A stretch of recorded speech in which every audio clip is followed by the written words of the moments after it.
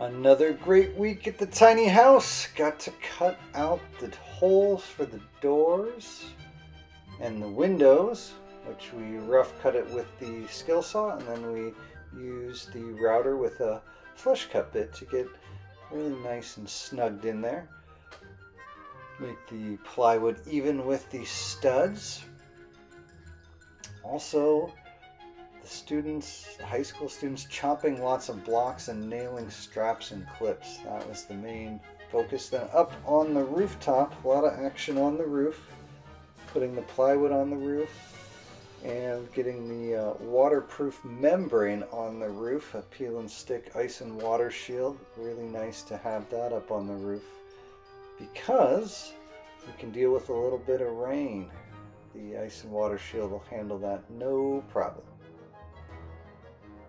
Moving back down to terra firma, we got the nail guns out and doing all of the shear nailing and the plywood nailing. Nailing 6 inches around the edge, 12 inches in the field, except on our north wall where it's 4 and 8. Nail, nail, nail. Wait, we definitely nailed it this week.